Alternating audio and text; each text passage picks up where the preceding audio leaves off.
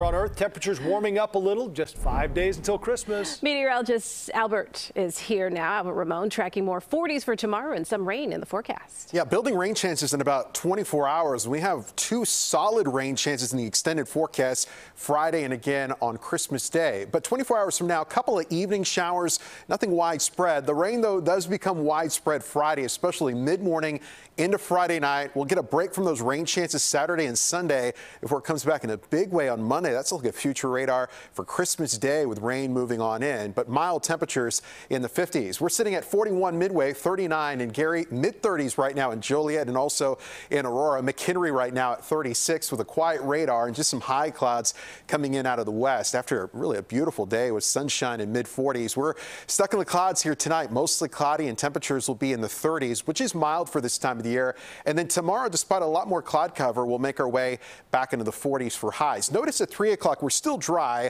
and then by the early evening, we have a few light showers on the Doppler radar. That's 8 p.m., especially south of I-80. It looks to be the best opportunity of seeing some showers in about 24 hours.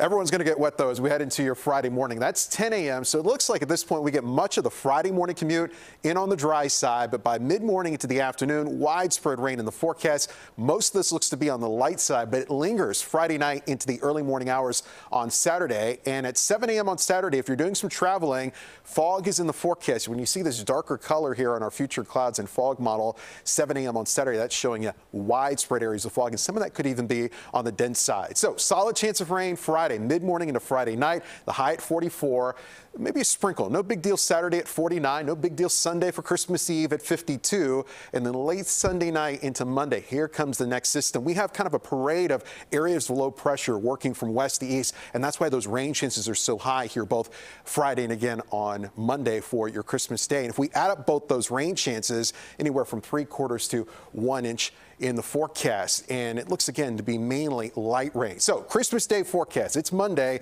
53 degrees for the high. That's well above average. The average high for this time of the year is about 35. So you get the idea. We're talking nearly 20 degrees above normal, but those rain showers likely all day on Christmas Day. So tonight we're dry, but more clouds, 32 for the low. Tomorrow, more clouds. Most of the day is dry until we go sunset and beyond. We'll have a few showers around. 43 degrees for the high temperature as we head towards tomorrow afternoon, and then as we head towards your Friday, about 44. That's still well above average. Rain chances at 70% on Friday, mainly dry this upcoming weekend.